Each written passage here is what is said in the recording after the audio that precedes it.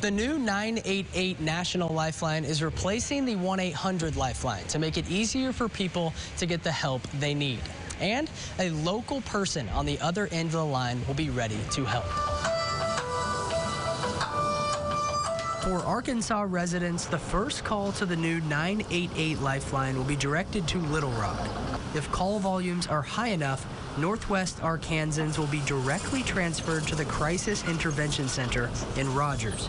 Rebecca Brubaker, Executive Director at the Arkansas Crisis Center, wants callers to know they are calling trained local specialists.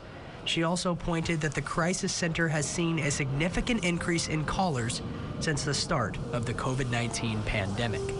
We have 6 to 7 call specialists on the line, one at a time, 24 hours a day, 7 days a week.